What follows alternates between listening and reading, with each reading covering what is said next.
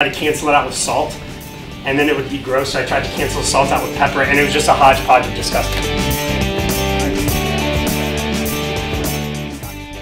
For example, the more you study, the more time you study, the higher your grade will be. The more food you eat, the more weight you're gonna gain. Those are direct proportions. So I've never had a teacher that's been more passionate about making the students all want to come to school and learn about something that is important to not only us but to him too, and he makes it so fun and so enjoyable. That's the key word. The word approach is the word that matters more than anything else.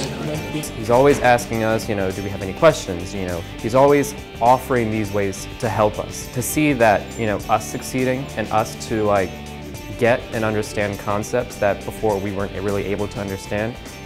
Seeing that makes him really happy. So, first off, aside from calculus, if there's only one thing that you take away from this entire year, invest your money when you're young. He really knows how to motivate students and how to keep people interested in class. He knows what people need in order to learn, and he knows how different people learn differently.